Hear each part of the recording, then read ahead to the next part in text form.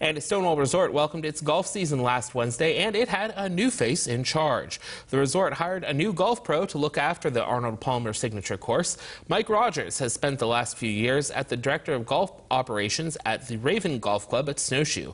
When the position at Stonewall opened up, a dream job for Rogers, he knew he had to throw his name in the ring. A few days into his first season in charge, Rogers knows that the journey was long, but he's eager to welcome golfers to his new course. I've patiently waited 19 years for this position to open up, and I'm grateful to be here and really excited to be here this season and for many more to come. Even though the first few days of the golf season have been on the chilly side, Rogers says that he has seen plenty of golfers go out and brave the conditions, even playing in the snow. As the season continues to turn, he expects a lot more golfers to be coming through, saying that 2 events at the course are already sold out.